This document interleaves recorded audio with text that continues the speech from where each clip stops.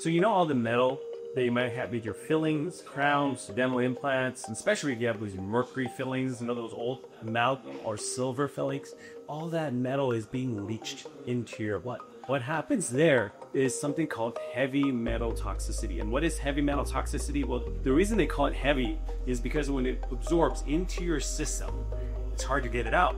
It's stuck, so it's heavy. What does that do? It causes havoc.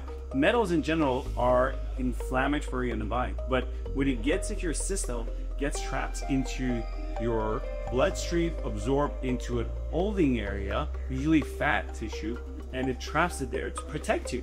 Well, that's a good short-term solution, but long-term, well, guess what? It's causing havoc, and that bucket will overflow and go into other areas where organs.